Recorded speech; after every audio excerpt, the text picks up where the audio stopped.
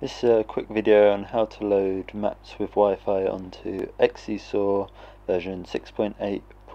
Okay, so first you want to go on to network, and then make sure your Wi-Fi is on at the top, and then go on to Wi-Fi, select your network and connect like you would any other device.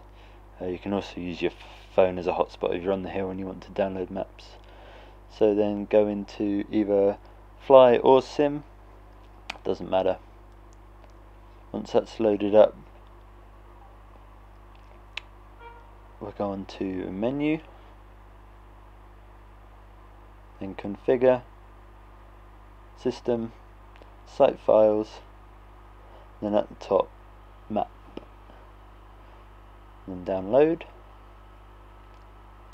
then choose what we want. So let's say ALP, high resolution, download, and this will take maybe 4 to 5 minutes, maybe quicker, maybe longer. I'll fast forward now.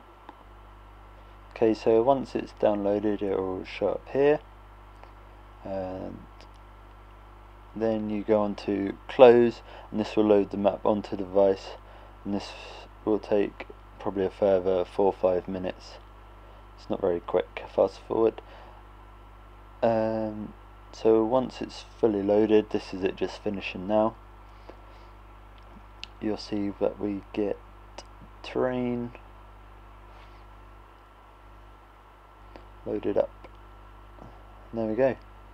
That's how you get terrain loaded onto your Kobo using Wi-Fi. You used to be able to do airspace as well. However, when I tried this earlier, I couldn't get it to work. So you're better doing that through your computer. This is me just demonstrating, trying to download airspaces, but I couldn't get any of them to work.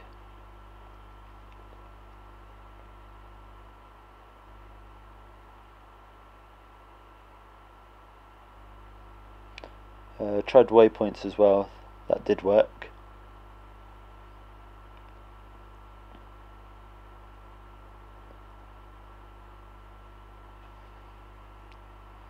Other than that, it's the end of the video. Hope